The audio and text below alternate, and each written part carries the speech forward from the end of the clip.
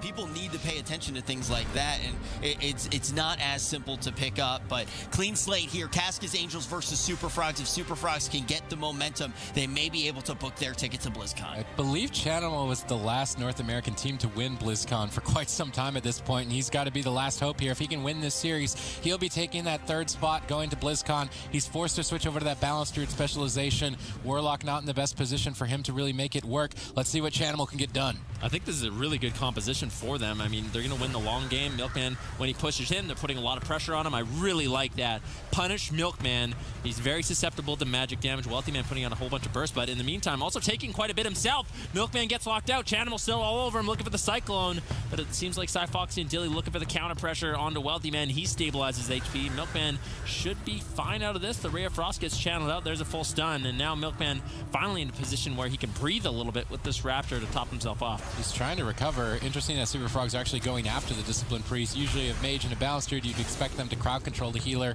and attack one of the damage dealers, so they're trying to catch Milkman off guard by going on him. It's a bit of a peculiar target, but they managed to at least pull Rapture from him.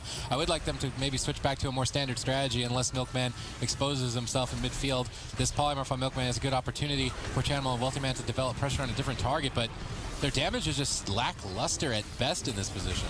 Yeah, Milkman getting swapped to once again. At least Super Frogs is defending Cubsy from incoming fears from Milkman. He really has to think twice. He gets interrupted there, Solar Beam as well, and now he's in a position where it's going to be difficult for him to push. There's a full trap onto Cubsy. He uses the adaptation out of that. Wealthy Man uses a nice temporal shield as well, should be able to stabilize. You know, honestly, Kaska's Angels, they've been doing a good job, but Super Frogs, if they just live, I think they end up having the mana advantage. Maybe it's pretty even at this point. It feels like it's pretty even. Anytime Milkman gets polymorphed, he has an opportunity to drop combat, regen mana, and not spend any on any spells. So maybe they could run him out of mana just by attacking him, but Milkman's playing smart here. He's spamming Smite, and he's using Schism, which is very mana efficient to boost the damage of your damage abilities to provide healing to your team through Atonement. So if he plays that way and doesn't spam out Shadow Mans, he can out-mana the Shaman. Dark Archangel attempt here. Crowd control secured. Wealthy Man's in trouble, dipping low. They were not expecting, I think, to be this far behind. Kaska's Angel's pressure is starting to sink in. Milkman gets polymorphed away, but he pre-barriered. Unfortunately, Cyfox actually leaving the protection of that shield to try and chase down the mage, forcing a temporal shield and a potential ice block if they want to race against it, but I don't think they have enough damage to do so. Mana tied at this point. It's anyone's match. Yeah, I like what Kaska's Angels is doing. They're doing a sort of a split strategy. Cyfoxy puts bleeds up on Wealthy Man, Dillypoo as well. Both of them have a lot of raw potential, but Milkman in so much trouble. Rapture, Pain Suppression gets used. Wealthy Man blinks in looking for an Ebon Bolt, potentially onto Cyfox. He gets some burst out. Milkman, he really has to think twice every time he gets out of that pillar. As soon as that Frozen Orb gets dropped, he is not getting away from that unless Dilly can throw out a Freedom on him, and that might be something that Dilly looks to do. Incarnation is up in 20 seconds for Chanimal. It's a deadly spell. Kaska's Angels have no answer for it. All Chanimal has to do is stall. So he's using Cyclones to control Cyfoxy, stall out the fight, wait for that opportunity.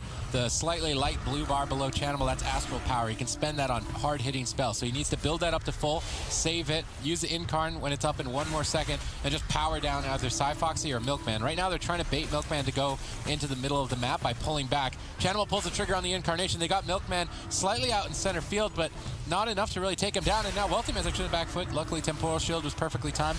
He bounces back. This Incarnation not really developing the pressure that Chanimal really needed to get done with it. I would have liked to see them go after Cyfoxy with Milkman playing so far in the back, but unfortunately, Chanimal's not getting anything done with this, and mana is still tied at this point. Dark Archangel pop for Milkman. His team's trying to make a move, taking out Chanimal potentially here. He's going to Bark Skin, deny the kill. At this point, still anyone's match. Yes, Cyfoxy seems to be the target of choice, but a full Cyclone will deny that. Milkman gets interrupted. That was a full trap onto Cubsy. Wealthy Man and Chanimal's been rotting low this entire game, and Cubsy's been having to spend huge amounts of mana to keep them stable in this matchup. It seems like everyone should be fine except Chanimal's. Luckily, Cubsy's there to throw out some heals. He's going to be fine, and now Dilly and Cyfoxy, they're playing defense for Milkman once again. Wealthy Man, he wants to get aggressive, but they're not allowing him to do so. All right, Milkman's actually ahead on mana. They can start forcing ice blocks now from Wealthy Man.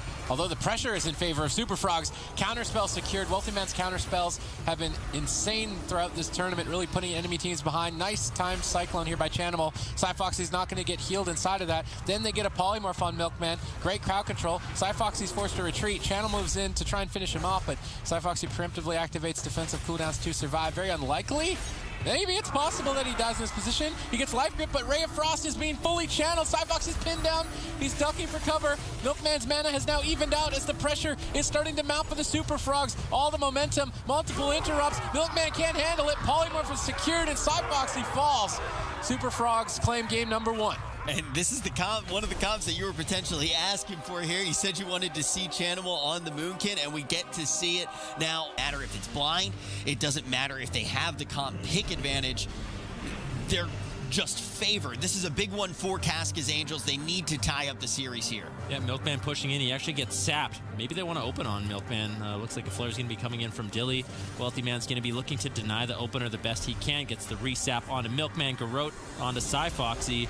And now a cheap shot on Dilly. So Wealthy Man really just controlling everyone up. There's the full blind onto Milkman. Still has a kidney shot available. They could commit it on Milkman if they wanted to and look for an all-in. It would be a little bit risky, but definitely something they could potentially take advantage of. Kidney shot Solar Beam denies the Discipline Priest from using any. They're going to do it. This is an all-in on Milkman as they look to claim game number 2. Will they be able to support Milkman enough to survive the stun lock wombo combo? Doesn't look to be the case. Super Frogs all in game number 2. 1 game away from BlizzCon. Well, you were right about that 3-minute thing. That was about 3 seconds, actually. Super Frogs, this could be the map that Super Frogs qualify for BlizzCon on, and truthfully, it seems like it would be a fitting final resting place as Runes of Lordran is a cemetery. Will Dilly's dreams of BlizzCon be dug into the grave by the Super Frogs, or will he find a way to reverse sweep? This is all or nothing for Kaska's Angels. Wealthy Man opening up, once again playing defense. There's a full kidney shot on the Cyfoxy. Blind on Milkman, he trinkets out, but there's no kidney shot available just yet, so he's going to be safe for a little while. It seems like Super Frogs are changing their strategy up a little bit. They just want to deny the opener from Kaska's Angels.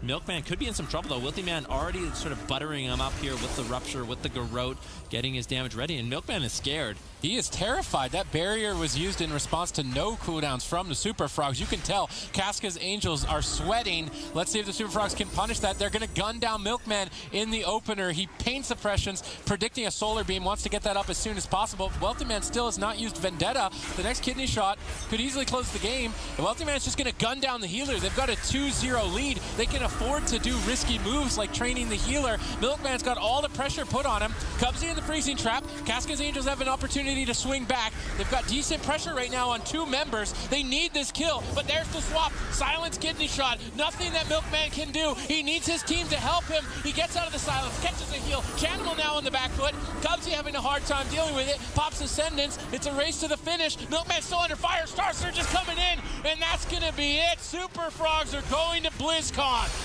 This is so insane to see as well. I mean, it all starts with these teams that maybe we don't know as well, too, starting to set up this scenario. And if it is for North America to be fielding the teams that they're fielding, we kind of have the war of the best going on in the upper final. That's going to be the Gosu crew versus Method Orange, and I feel like this is just a matchup that we have seen 10 jillion times already this year. I forget what the map count actually was in last week's Cup, but it was somewhere in the area. Feed versus the fake Zebras. We're all tied up 1-1.